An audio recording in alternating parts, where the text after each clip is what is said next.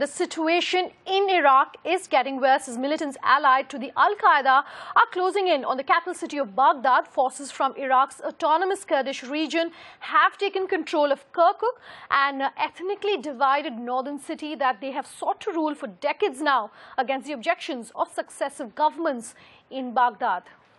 The rapid advance by Iraqi militants is building pressure on the United States to step in. President Barack Obama has stated that he's keeping the option of airstrikes open.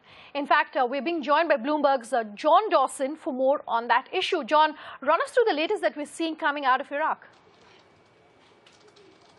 Sunanda, good morning to you. Yes, clearly, again, this is really an intense situation. So far, again, clearly the Syrian situation has boiled into the north of Iraq. And, of course, militants again, Sunnis again, Kurds are all moving in.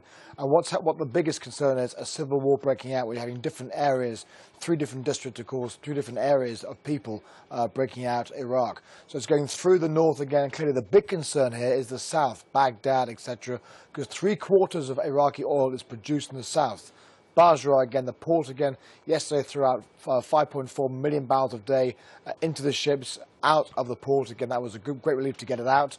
But again, concern is, again, as the militants go down into the south, the impact of oil. Now, bear in mind, of course, that again, as you know, OPEC yesterday left the output quota unchanged.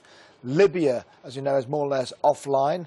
Iran is beset with sanctions, again, therefore it leaves only the Saudi Arabians to really come up with the goods as regards dealing with the supply concerns for the strong demand. It is a winter, fair enough, but of course demand is always high for oil, and therefore only Saudi Arabia now can actually produce the goods because Iraq is significantly being hobbled. That's the concern so far. So overall, again, for example, 2 reports, they've seized Mosul, the second biggest city in Iraq, and in fact, looking at my notes here, halted repairs to a main pipeline from the Kirkuk crucial oil field.